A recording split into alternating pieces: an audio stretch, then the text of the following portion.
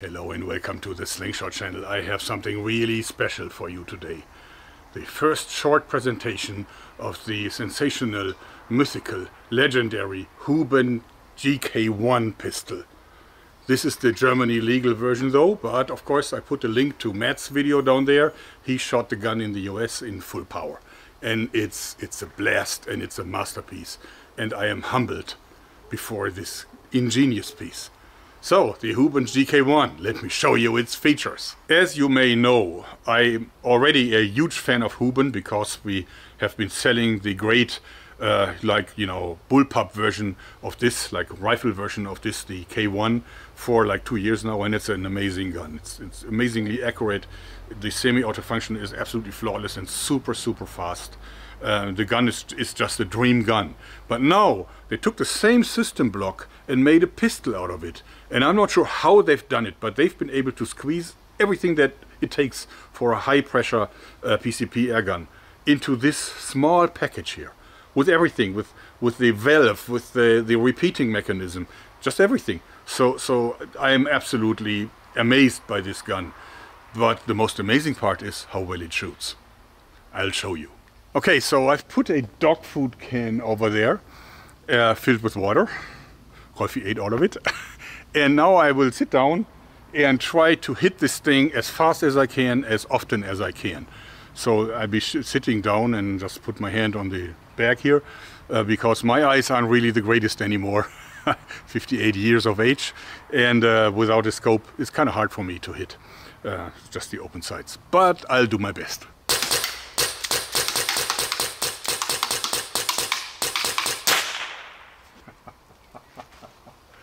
It moved. Es hat sich so ein bisschen bewegt, deswegen habe ich es nicht mit jedem Schuss getroffen. Aber die Geschwindigkeit ist schon affenschnell, oder? So now I will take a little bit more time and shoot from a standing up position. And I hope that this time I will hit a few more times often than... Was that a correct sentence? I don't think so.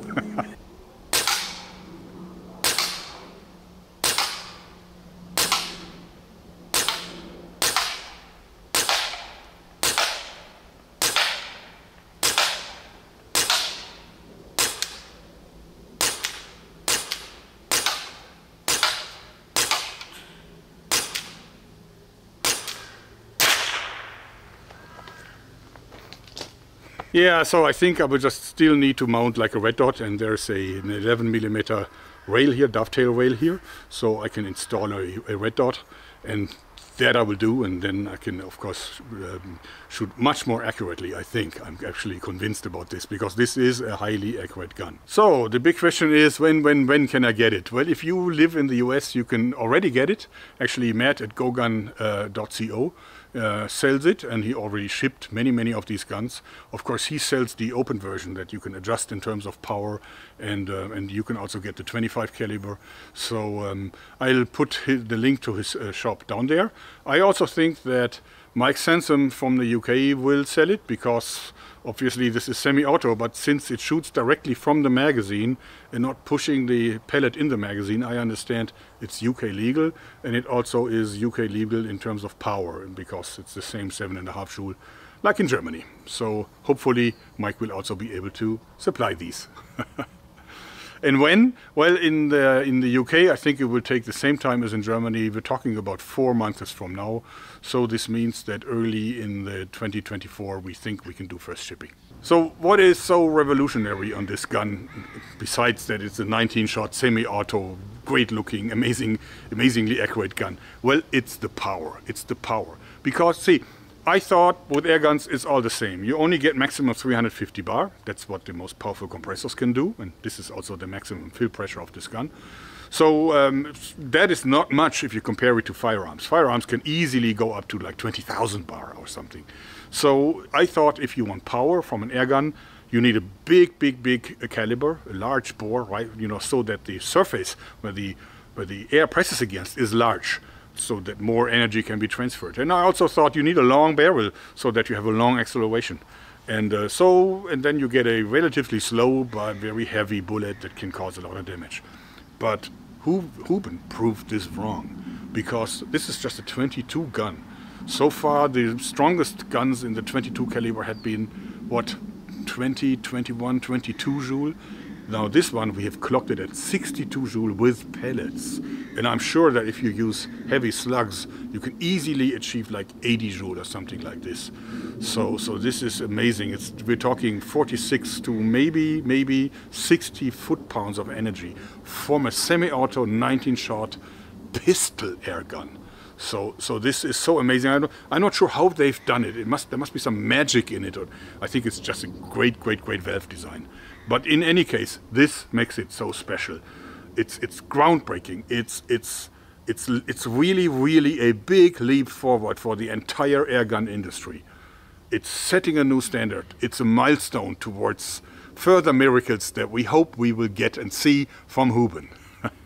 We're now building a zombie simulator. Phil's got some leather here. Our zombie's wearing a leather jacket. And then some pork ribs, pork flesh.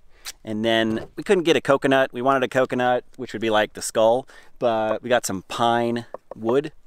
That's the zombie skull. And then we got a tomato for the zombie brain. So we're going to see if this thing can penetrate through the body of the zombie. And if it can, you know, it's a pretty damn good zombie killer. Here we go.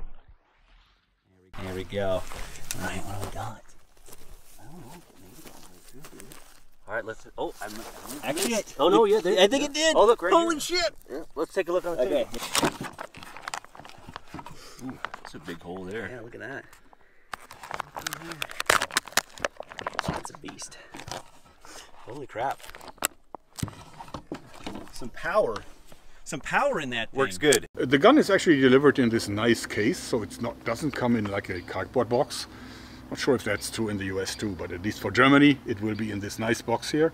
And you know, you get a ton of additional stuff like tools and replacement O-rings and everything. So I've never seen a gun that needed one, but in any case, they put it next to it. So it's a nice presentation as well, don't you think? I also think that there will be lots of additional stuff. There is a silencer already, and it does make a lot of sense. I've also seen prototypes of a folding rear stock, and even a prototype of a trigger guard with a built-in Picatinny rail, so that you can use a bipod for it, essentially turning this into like a small carbine-size weapon. It's going to be super successful. Therefore, I'm absolutely convinced there will be a ton of additional stuff for it. In any case, I hope you like this, because that's it for today. Thanks, and...